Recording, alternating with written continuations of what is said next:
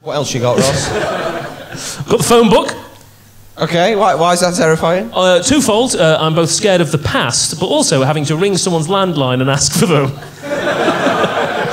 Oh, are you in? Who has all these numbers? Who are all these numbers? Has anyone got a landline? Yeah. Yeah. Could someone shout out their surname who has a landline and lives in Leeds?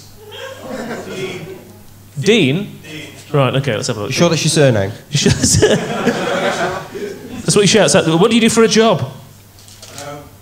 No, there's a joke about being a dean.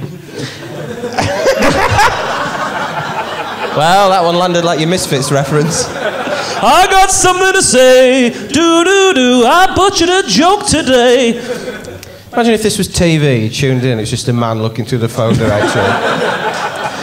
There's no wonder we keep getting pitches rejected, Ross. Do you know they say about some comedians that they can make the phone book funny? Not me. Now, what's your initial, Dean? No. What's your initial? He's just surprised by the question. Yeah. You're not in the fucking phone book! For God's sake. You're extra...